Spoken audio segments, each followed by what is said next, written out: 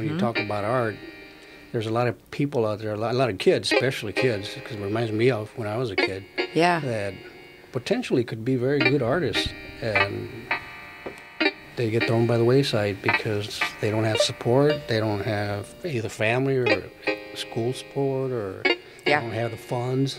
Right. Which was my problem when I was growing up. We were so poor I couldn't afford pencils. Wow. Yeah. So it was crazy. Yeah. But I found a way to draw on paper sacks and all that. So awesome. That's what I did. So. Oh my gosh, this is going to be so good. Welcome to In the Act, a radio program on process in the creative life. Creativity does not just start and stop with artists. We all make aesthetic or guiding decisions. Our aim is to talk through the process and investigate how we choose to express ourselves and to live creatively. And we're connecting with people about their lives. That's the subject of our show. Broadcasting in the studio from Mead Public Library in Sheboygan, Wisconsin, I am Erica Hunsinger, and this is In the Act. Today's guest is an artist, graduated with a BA, was a lawyer, was the former mayor of Sheboygan, paints every day now, returned to being an artist. Juan Perez, thank you. Well, thank you for having me, Erica. That's so great. It's a wonderful idea, as I was mentioning earlier, that it's a great way to get a full, or if not a full, a partial taste of what Sheboygan's all about in the whole area. In fact, Wisconsin. Absolutely. Yeah. You mentioned creativity in all aspects of life.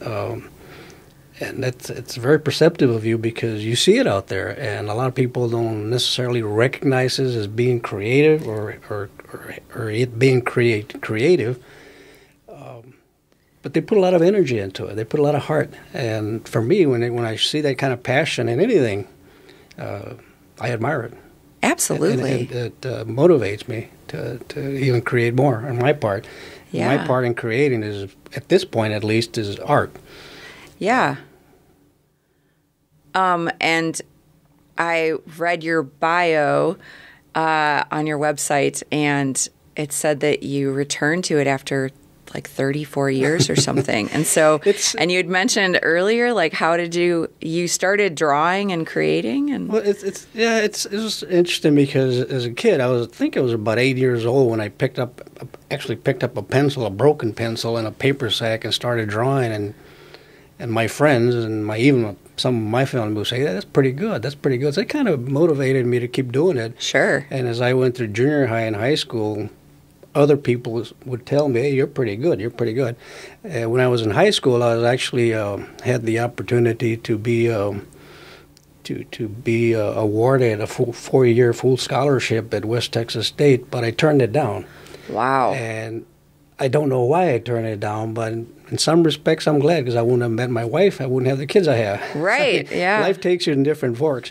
So after that, I went to junior college and I took one art class, and it didn't work out well because at that time, and now I hear it's not that way anymore, which is good, but the professor would come in and say, we're going to paint this today, I'll be back later, and that's it. Right. So for that, you don't need a course. You can just do it yourself. So I was always the one that would kind of be challenging people, and so I challenged a professor, and he wasn't very happy with me. Yeah, So I never took another art class in my life again. So basically, I consider myself self-taught, and just by observing and watching, looking at other people's art, and just doing what I feel that I need to do. That's amazing. And it's hard for people to understand that when you're passionate about something, and it sounds cliche, it sounds, it's not, it can't be it, but when you're passionate, you can't help yourself. You have to paint. You have to. I mean, I have dreams at night, and I wake up and I sketch. Wow. And then I paint. And people say, "Oh, that's baloney." Well, that's okay. Whatever people want to think, but I know that that's me. I mean, that's what I do. So that's how I express my creativity in art.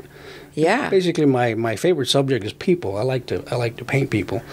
And I have this habit, and my wife's always after me, I have this habit of staring at people. But I'm not staring for any obscene or any rude reason. I just like to see features. I like to see how their nose is shaped, or their cheeks, the light hitting a certain spot in the face, or the back or the arm. And sometimes it's got me in trouble. Funny. Yeah. Well, I mean, that's the nature of the artist, too. It's like that. I mean, you're taking time to explore the things that are important to you and making space for that and making it a forefront of your life right now. And that's what, fine artists do. That's what artists do. Mm-hmm. That's what poets and,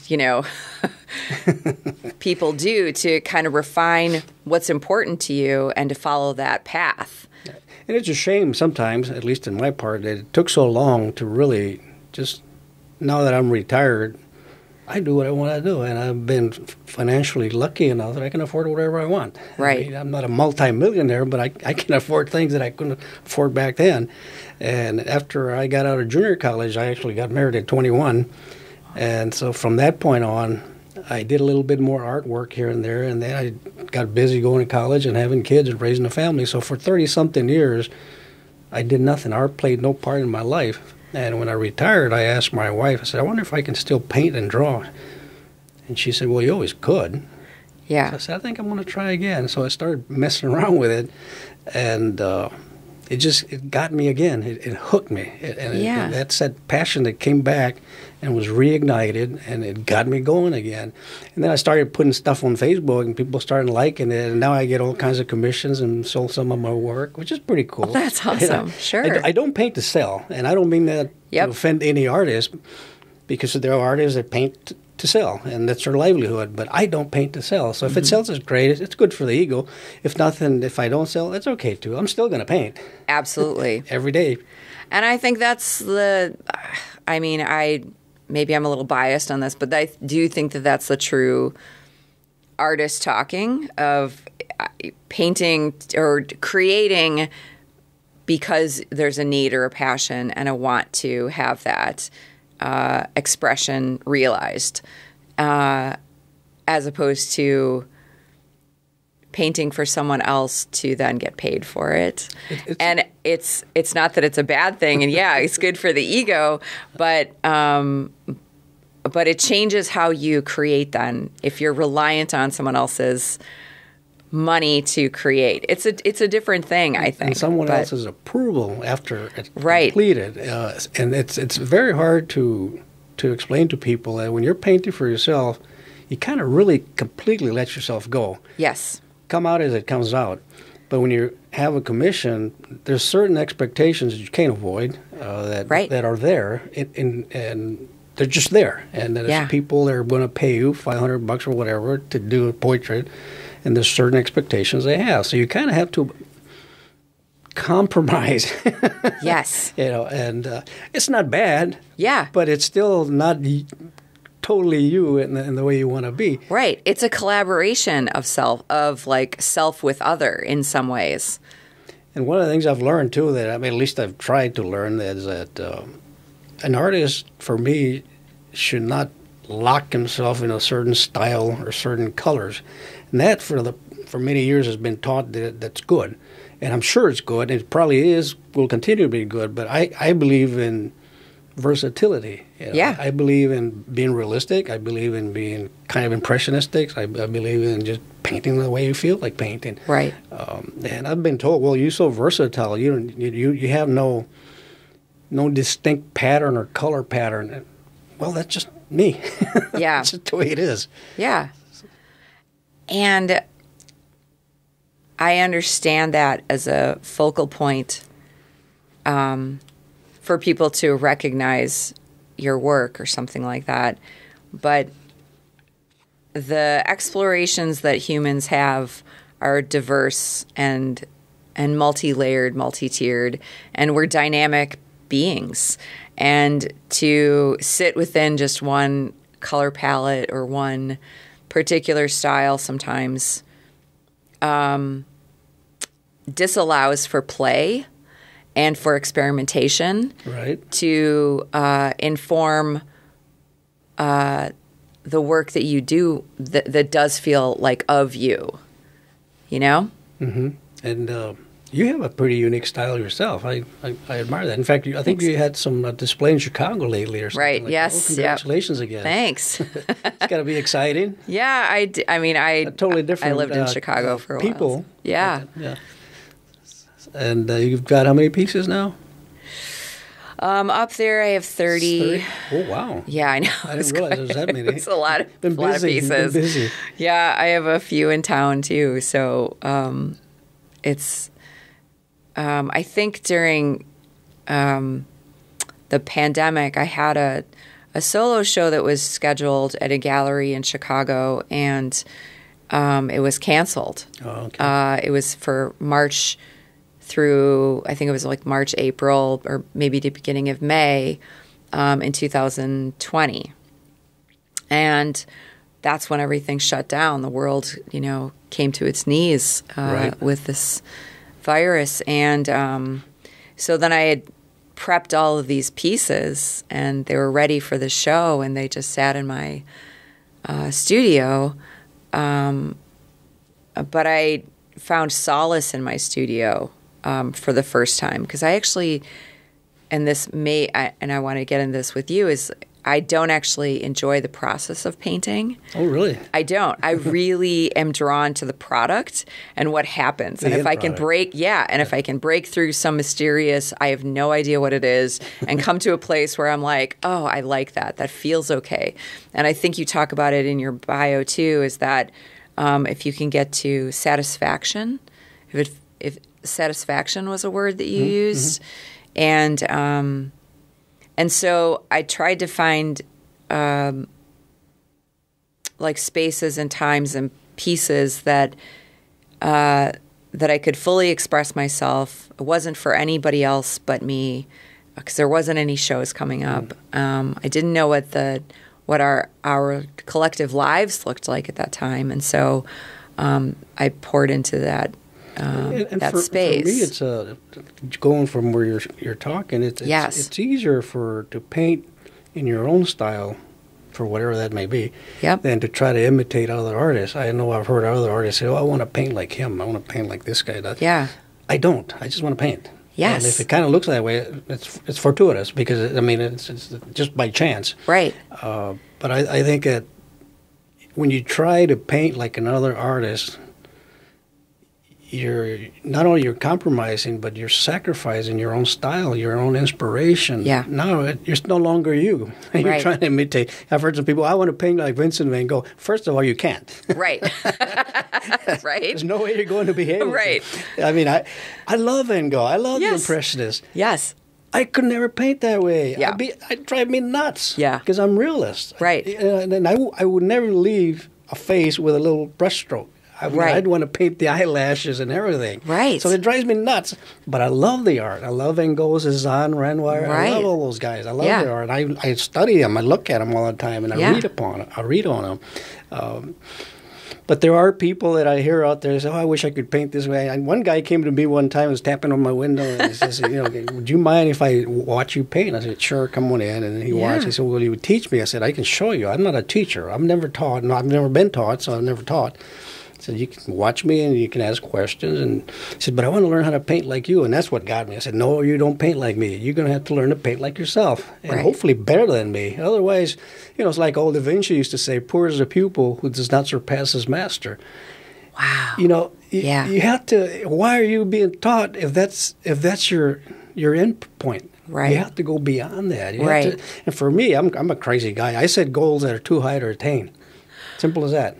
If I think for most people, it's not that they set their goals and never reach them. They set their goals and reach them too quick, and they don't know what else to do. So my goals are always beyond my capabilities, beyond my ability.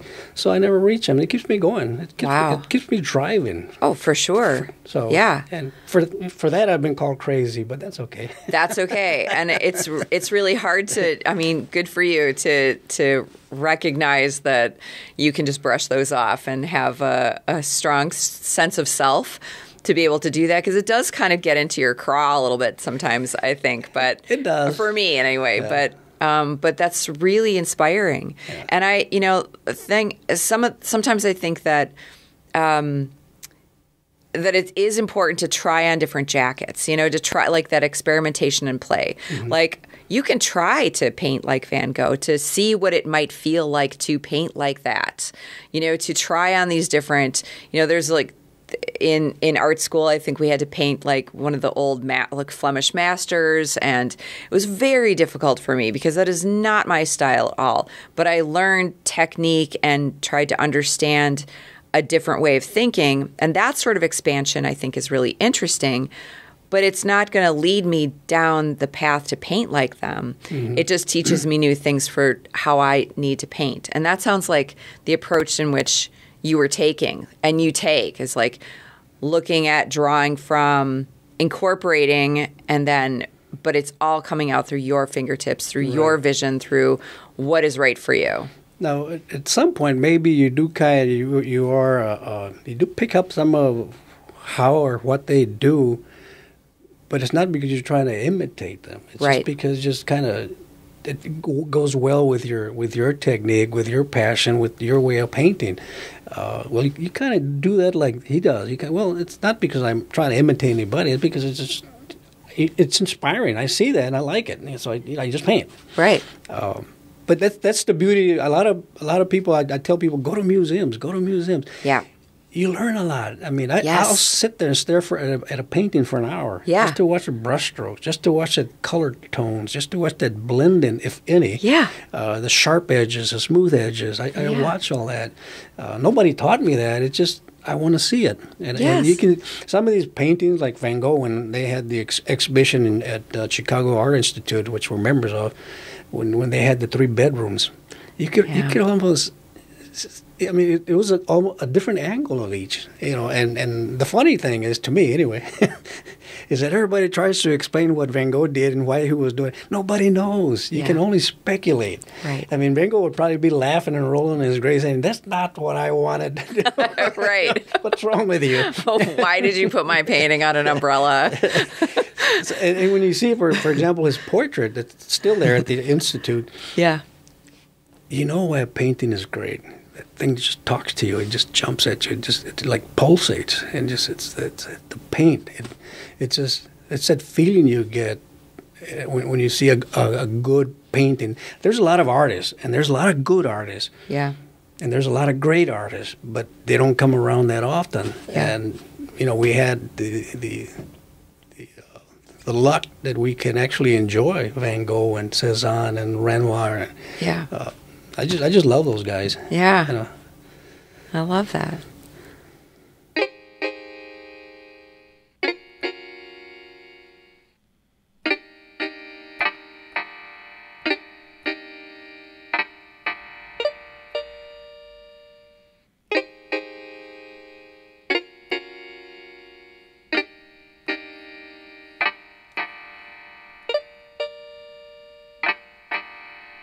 Welcome back. We're here with Juan Perez in the Act.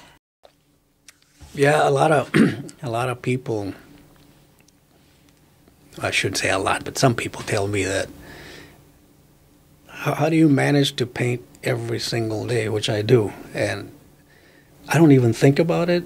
It's like I have to. It's me, you know, and.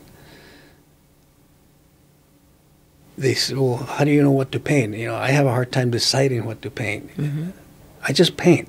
You know, I mean, if I need to paint, I see a table, I'm going to start messing around with it. Yeah. And one of the things I've learned is not to throw anything away. My son got mad at me because I threw some drawings away in the dumpster. And, don't be throwing anything away anymore. Right. So I don't throw anything away. But I'm also notorious for reworking paintings. Yeah. And I saw a painting that I had there I did 2 years ago, and I kind of thought it could look better, so I started messing around with it again. And sometimes I make notations in the back because somebody will say, "Oh, somebody reworked this." Well, it was me that did it, the artist, you know. So I'm kind of bad with that, but it's just that sometimes after a year or two or a month or 2 months or whatever, you kind of see it differently. Mm-hmm. You know, kind of like maybe I could have done better with it. Like maybe it doesn't quite fit me. Yeah. And I've been told an artist, once you're done, you leave it. Don't mess with it. as I say all the time, I set my own standards. Absolutely. I don't abide by anybody's standards, right. Which is crazy, but you're nuts. I mean, that's I think what the guiding force should be, though, is that I know plenty of artists that repaint their work, and the rules that are set are to be discarded. Really, there are not any rules, and by you kind of saying, "Yep, got it, heard it." Not doing that is really paving your own way. And not to be arrogant, but who sets those rules and who sets those standards? I have no idea. And why are we bound to abide by those rules and those standards when you could be beyond those? Yeah. So you're actually not only compromising, but you're locking yourself into a box that you can't get out of. Yeah. And that's not a good feeling, I'll tell you. No, it's not. Nobody likes to have those constraints. Well, I don't know. Maybe some people do. But I personally don't. Mm-hmm. Like in watercolor, like you're supposed to leave white, sort of like backwards painting, like leave white and then add yellow and add your bright colors first and then deepen as you go. And I watercolor a lot, and that's not how I don't take a particular rule approach. I would drive all those people nuts. You're not supposed to do that. Yeah. I'm not? Yeah. And that's good. It's good for expansion and exploration. Would you tell our listeners too a little bit about your process? Like, what kind of paint do you use? Primarily oils. I've done quite a few acrylics, and I do some watercolor. I like watercolor, but it's just not me. Yeah. But it's good for me to do it because it kind of gives me another outlook on a particular painting and so forth. Sometimes I do a watercolor and an oil. Yeah. And I try to do the same thing. But primarily oils, and my process is kind of goofy. I layer a lot of paint. Most of my paintings, my portraits in particular, have 7 to 10, 12 layers of paint. Wow. And I glaze a lot. Why I do it? Because what I want the end product to be is what drives me to be add more layers of paint. If I don't like the way it looks, I put more paint on it. Right. Which I do a lot. So I use I primarily use oils. Brushes, I go through brushes like crazy because I'm not gentle with my brushes. I'm pretty rough with them. So they just go on. And there again, I was throwing them away. My son said, don't throw them away, put them in a box. So I have this box full of brushes. And brushes are not cheap. No, I know. I'm the same way. I know. They're not cheap, but I go, those little bristles, they fall off. The sables, they just wear away because I use them. And I have no particular method of applying paint other than if the brush does not hold paint correctly, then I don't like it. Yeah. But again, you can't find the perfect brush either. Yeah. So I use a lot of small brushes, some little bigger ones, flat ones, and little pointed ones. I paint primarily on canvas. I stretch my own canvases. Oh, you do? Wow.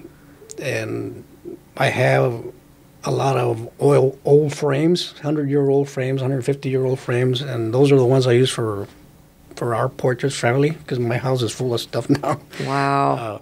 So if I buy, for example, the standard 16 by 20, 8 by 10, whatever they sell them, wherever they sell the canvases, some of these old frames don't fit those standard size now. Oh. So I stretch my own canvas. I make my own frames and I stretch my own canvases. And so you're building your own frames as well? No. I stretch the canvas to fit the old frame because you can't find a canvas in the market that fits the old frame because the old frame wasn't constructed for any standard size. Right. I meant the wooden stretcher bars. Oh, yes. But you're building those? Sure. Yeah. Sure. Okay. Well, I have my table, so on my miter saw and all that kind of stuff. But I have all that stuff, too, because in the morning, for example, from 10 to 2, we do restoration. We restore antique furniture. My wife and I decided to do that when I retired. Wow. In fact, I did all these chairs that are up there, those Phoenix company's chairs that are up there, and the tables. Oh, wow. I refinished them a long time ago. Oh, my gosh. For Sharon.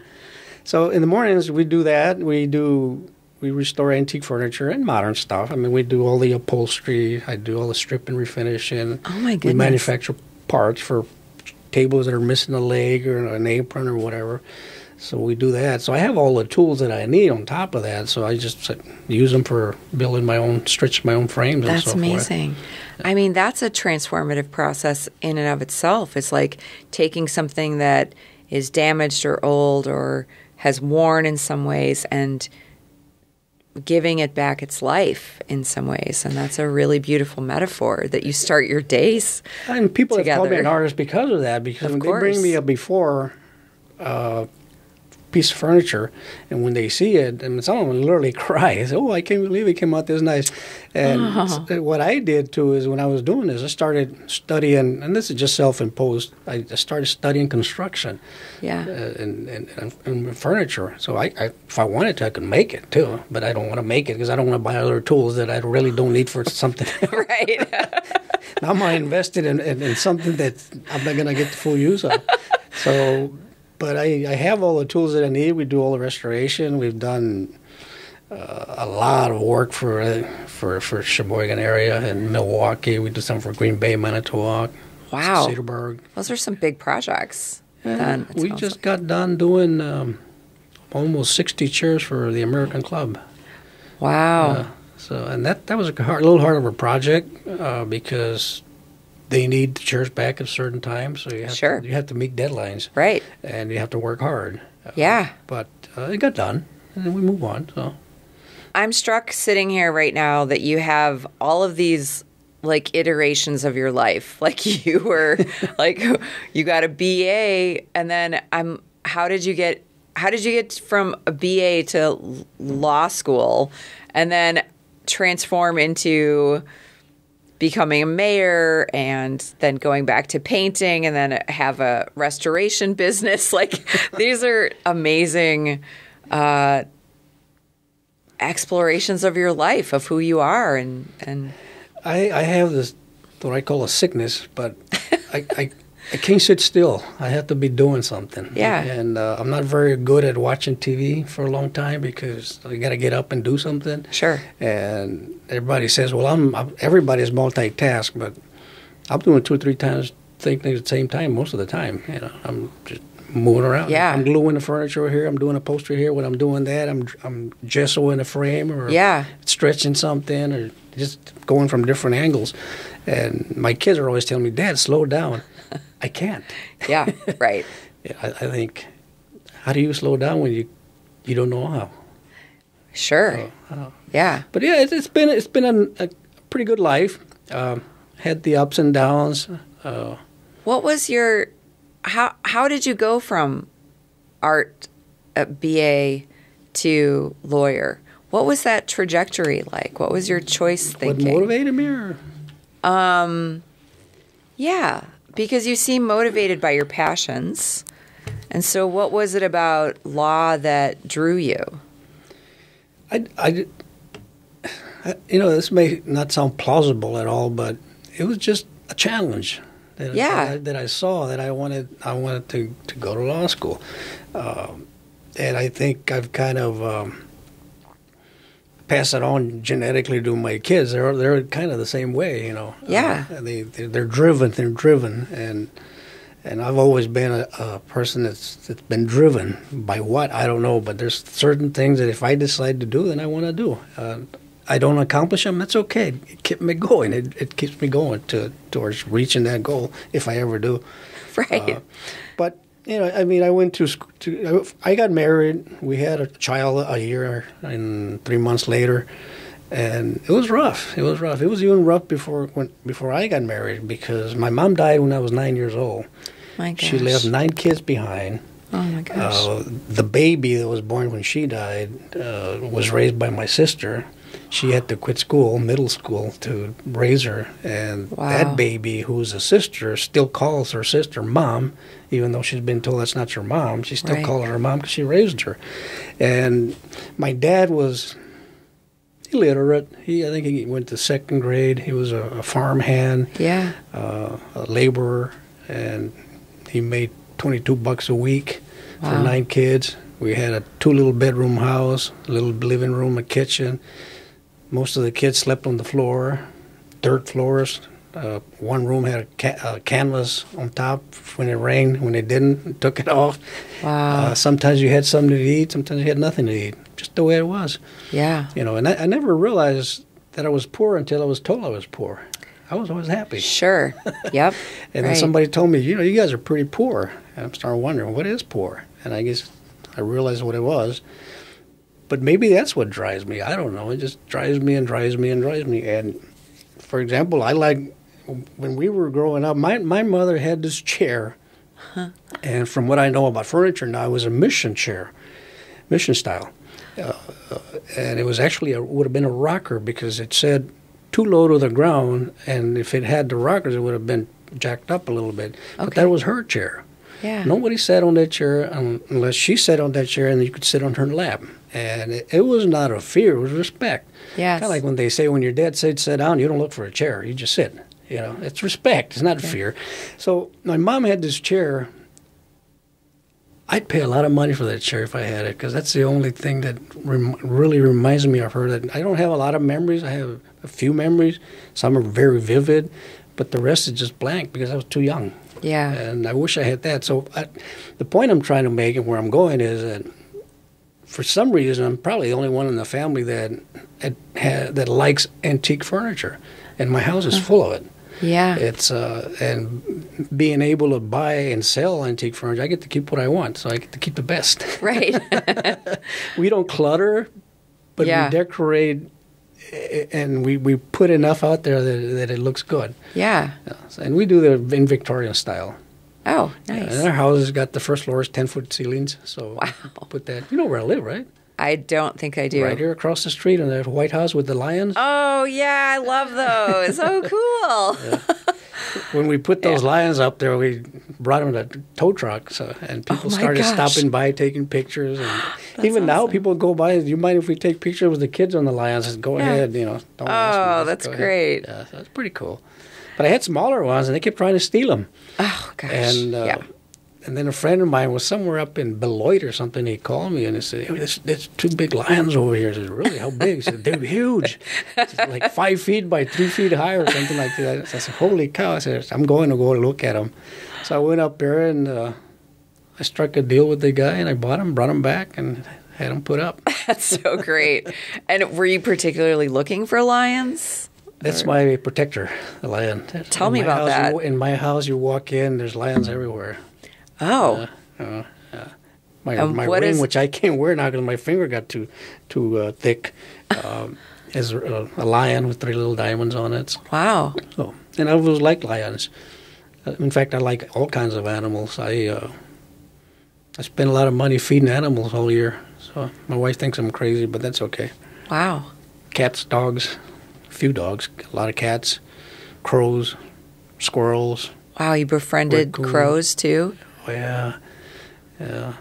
You hear these stories about how they like shiny objects. Yeah. And there's a lot of truth to that because I feed them every day and they caw. And I feed them dog food because they like the little morsels, Oh. And so they're up there and they're cawing.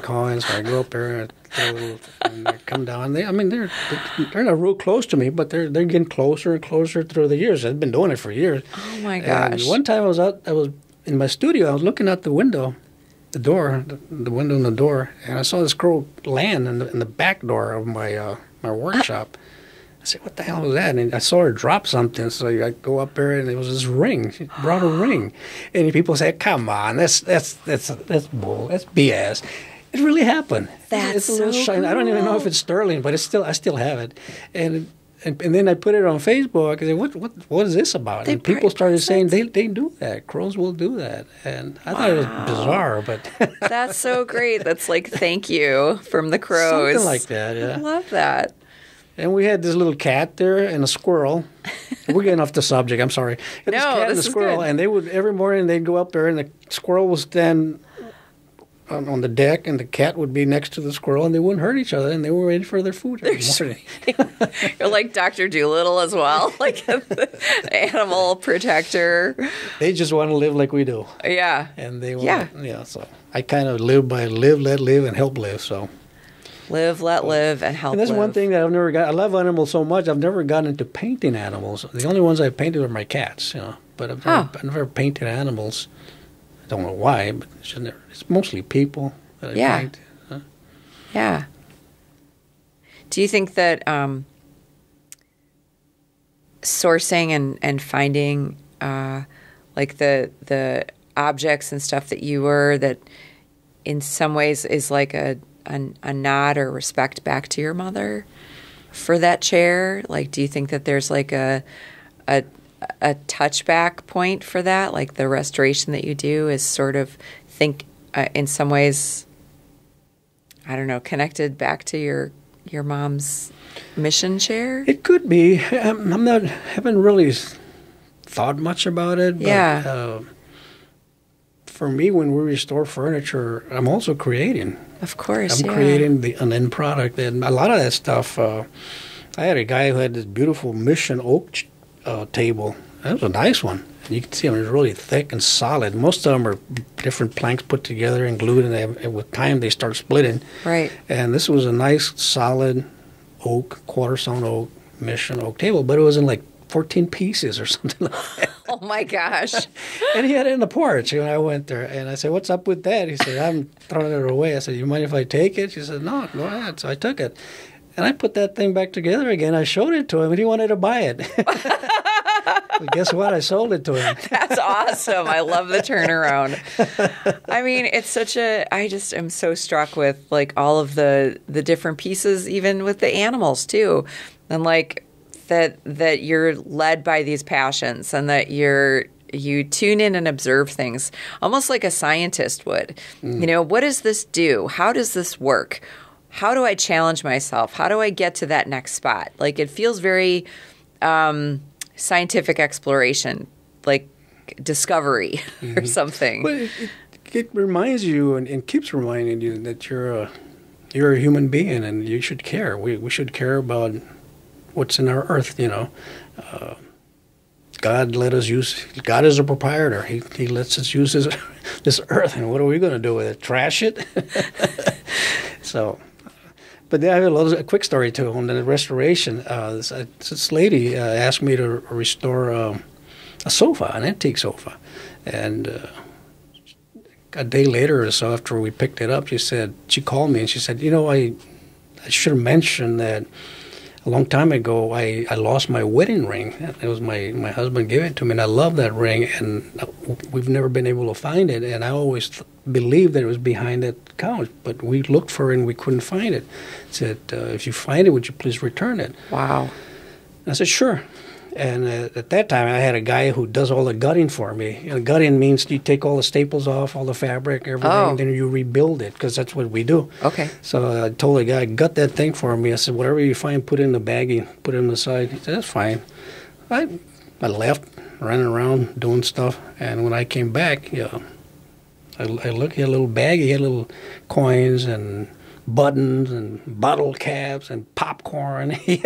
There was a lot of stuff. And a ring. There was a ring. And I said, "Where'd this come from?" He said, "It was in there." I said, "Oh, okay." So I called the lady. And like a bolt of white lightning, she came to the shop crying.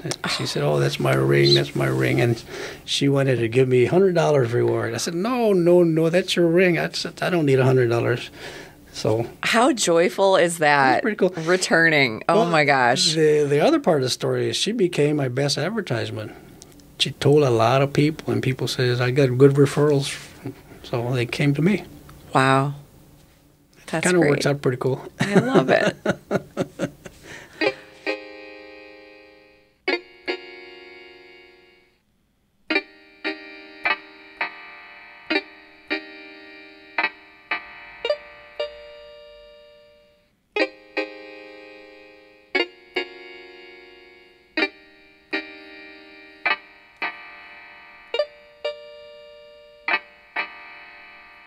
Welcome back. We're here with Juan Perez on In the Act. Thanks, Juan.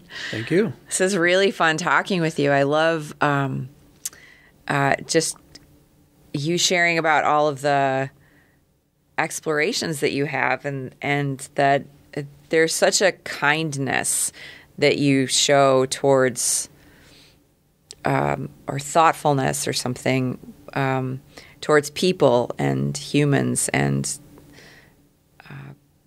even the pieces that you make or restore, there seems to be this imbued kindness to things and attention to detail, and that's really important to you.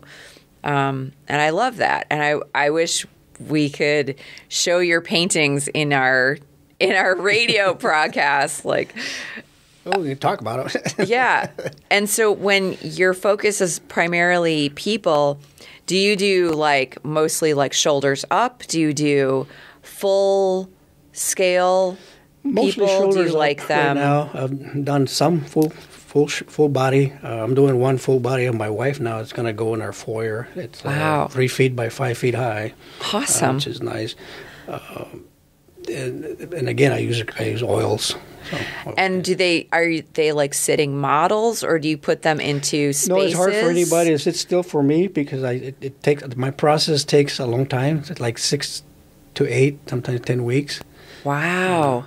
But I wanted to mention something when I say about setting my own standards, and I do that not just in painting, but pretty much in everything I do. In particular, restoration. There's instances where if I spent another hour, when you mentioned attention to detail, if I were to spend another hour or 2 or 3 or 4 hours on a particular piece, nobody would know. Sometimes not even care, but I do. Yeah, I know, and I care. Right. So I put that extra time, extra hour, because I know those are my standards. And some people have said, "Well, that looks good enough for me." It doesn't look good enough for me. I have to keep working at it, and I do. And then they say, "Oh, yeah, it's better," and that's because that's what drives me. My own standards drive me. And, and again, people may not recognize it, sometimes not even care, but I do. Yeah. So that's what brought me to that point. Yeah. And this is an age-old question, but how do you know when you're complete? How do you know when you're finished? Well, that's what I was trying to say earlier, is you never do, because I'm notorious for reworking stuff. Yeah, right. Okay. And my goal may be to paint this mic.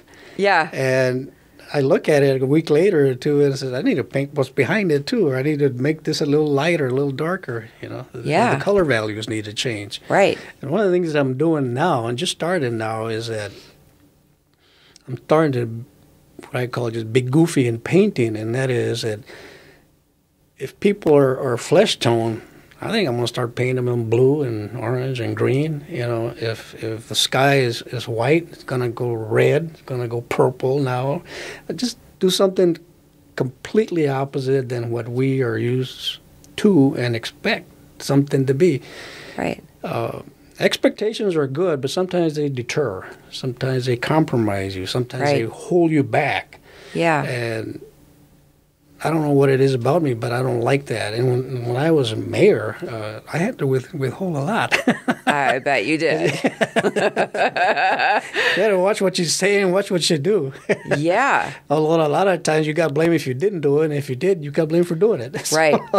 And that's a position of power and extreme expectations. A lot of responsibility. Yeah. So. And I love that you tuned that into with the paintings, like have that as a analogy. And so what is it about then changing the colors of the landscape or a person's skin tone to those odd colors? What do you hope will happen? What is it? It just, for me, it's given me a different perspective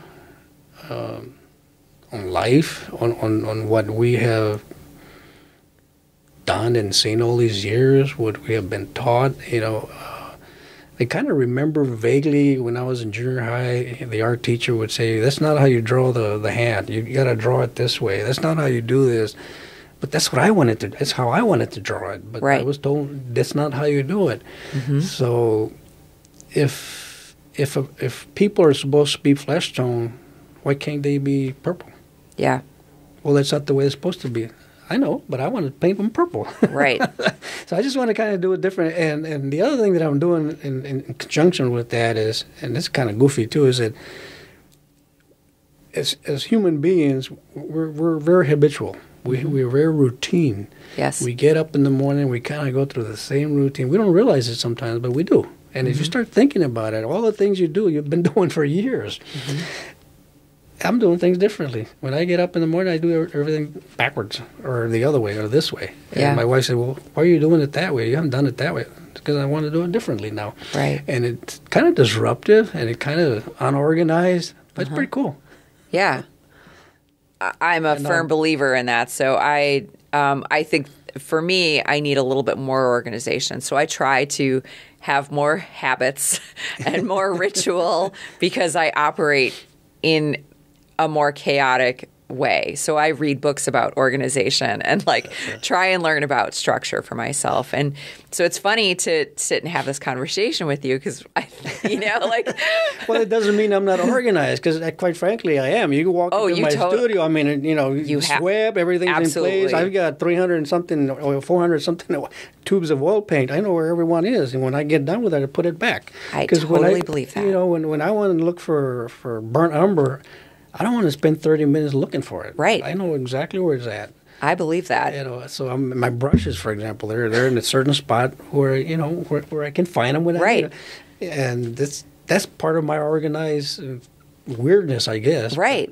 But then that helps you be able to explore because you have all that structure and because you have that organization and your placement, it allows for you to then go, spur of the moment, this is what I want to do this way. I'm changing it up this way because you can always go back to your structure. Right. You can be and do whatever, but you know exactly where that burnt umber is. So you can access things in a way that's easy for you, which is great. It's interesting. I kind of picked up this goofy thing about me now from my wife because she I love my wife, but she says one of her things is when she looks through her purse, she got a big purse, right? And I don't know if it's a woman thing or what, but she says, I know where it's at, I just can't find it. Yeah. She'll put something in different places all the time. I go up in a cupboard, I'm looking for a can of this, and I put it over there. Well, it wasn't over there before. Right. And I'm thinking, why can't I do that? Why can't I be a little odd to it and not expect things to be that way all the time. Right. So, and I don't know how that's going to work out because I just started doing that. So, yeah. Maybe you'll see me pulling my hair out by myself and talking to myself in the corner or something like that. I mean, but that's like the joy of experimentation. And you've shown throughout your life that that's a part of this challenge for yourself. I'm going to challenge myself. What does this look like? How can I make this? If I'm drawn to this, how do I make it work? Like you just have this drive to create and be excited about what you're creating. Yeah, true. Whether it's painting or whatever it is, your iterations of self, your expressions of self.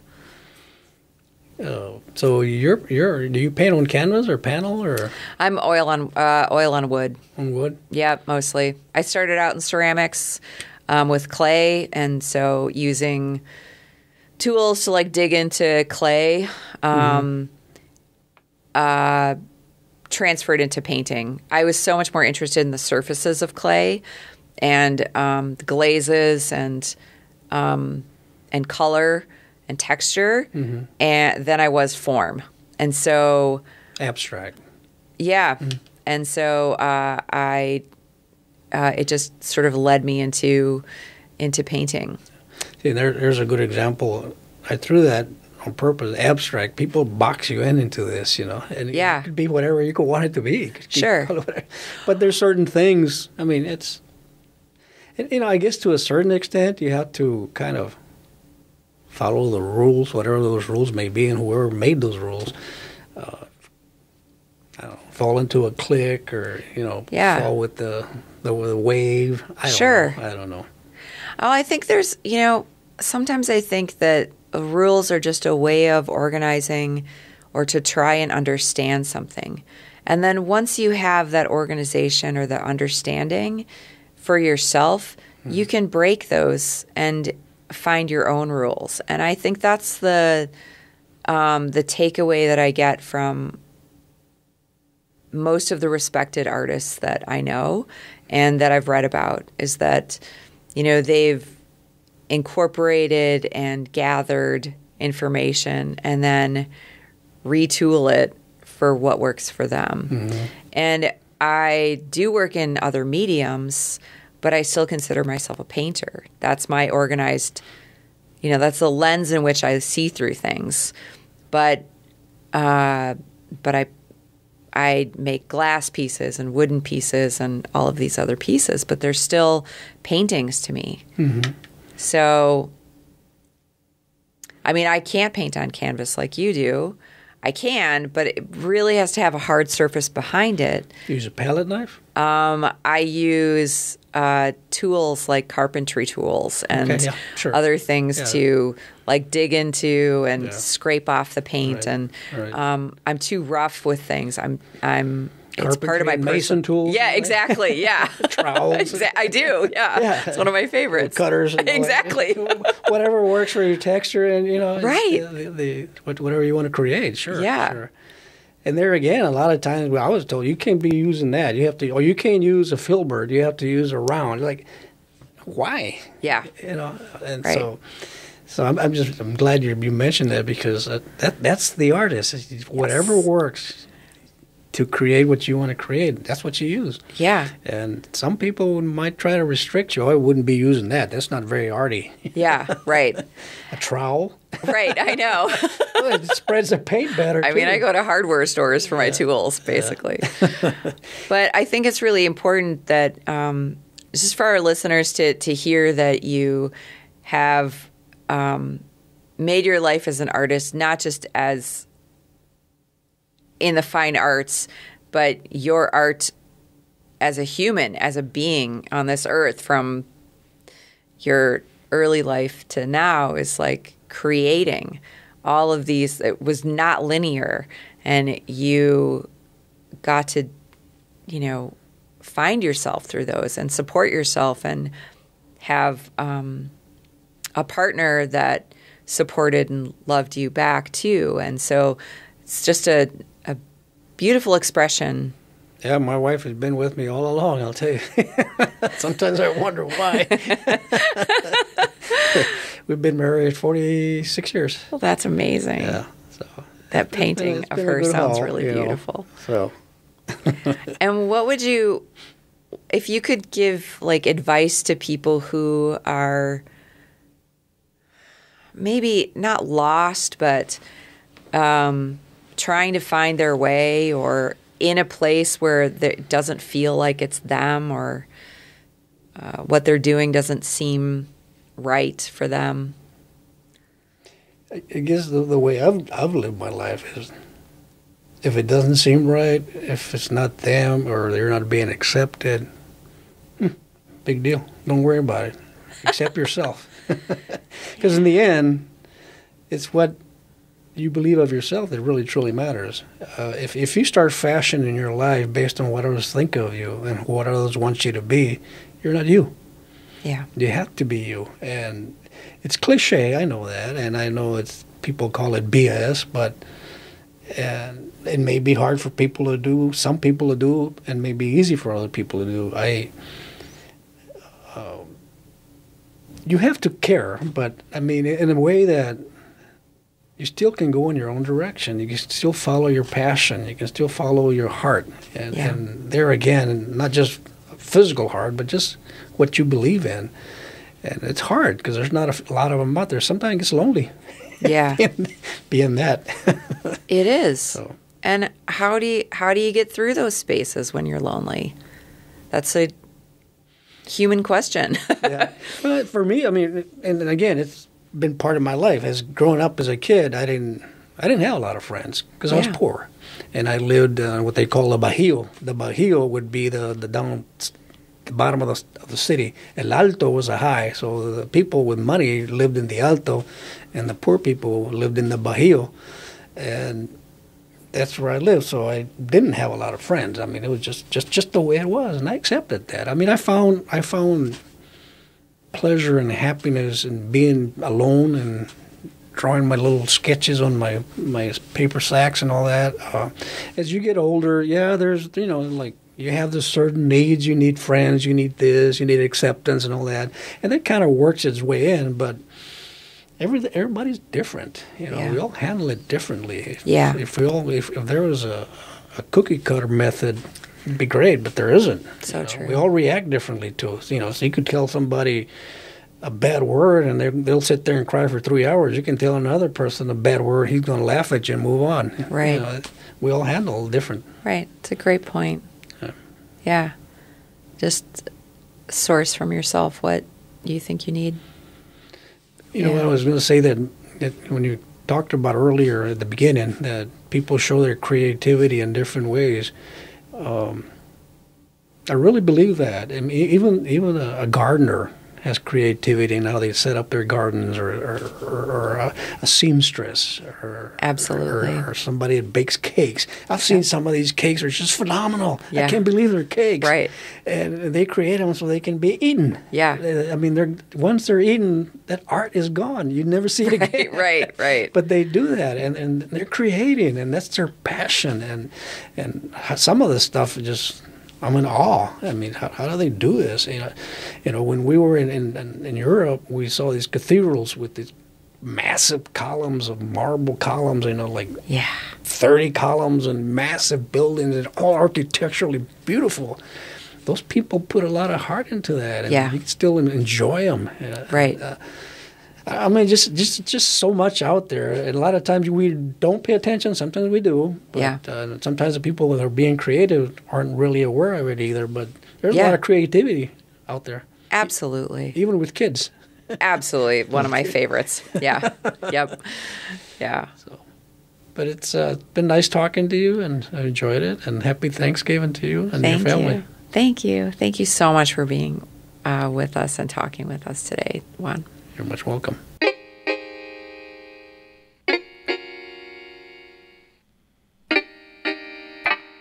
In the Act is produced in the studios at Mead Public Library in Sheboygan, Wisconsin.